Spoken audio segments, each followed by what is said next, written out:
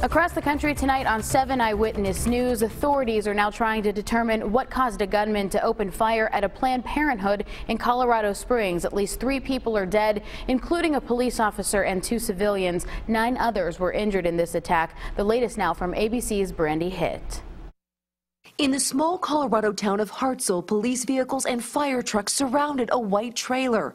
Residents say it's the home of 57-year-old Robert Louis Deere, the man accused of a shooting spree Friday at a Planned Parenthood clinic 60 miles away in Colorado Springs. I don't know what happened to him that made him snap. That's what police want to find out as they prepare to bury one of their own. Officer Garrett Swayze, a 44-year-old father of 2, one of 3 people shot and killed by the alleged Planned Parenthood gunman. Former Olympian Nancy Kerrigan was a longtime friend of Swayze, who was an avid skater. You can't explain it. It's horrific and sad. Swayze was remembered with a moment of silence at the University of Colorado, where he worked.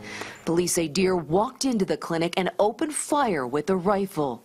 All units, 1 woman has been shot. Beginning a shootout and standoff that lasted 5 hours. He's coming out, he's got the AK. The gunman trained his sights on Ozzy Lozano. He was looking directly in my face and he was aiming for my head.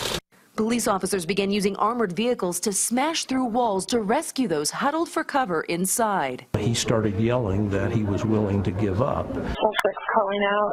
He's saying he's going to come out with his hands up. At this service, all the victims were remembered. As police continue to investigate the motive, Planned Parenthoods across New York State have already increased security. Robert Louis Deere remains in police custody without bail, awaiting his first court appearance Monday. Brandy Hitt, ABC News, Colorado Springs, Colorado.